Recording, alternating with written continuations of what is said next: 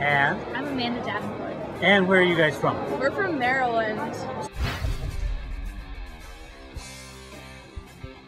We work with sandflies, which are like mini mosquitoes. Sandflies are vectors for numerous diseases. Right now our soldiers in Iraq are having a huge problem with this. These diseases are found all over the world, especially in South America, India, Southeastern Asia, and Africa. I run cross country, I swim, and I play lacrosse.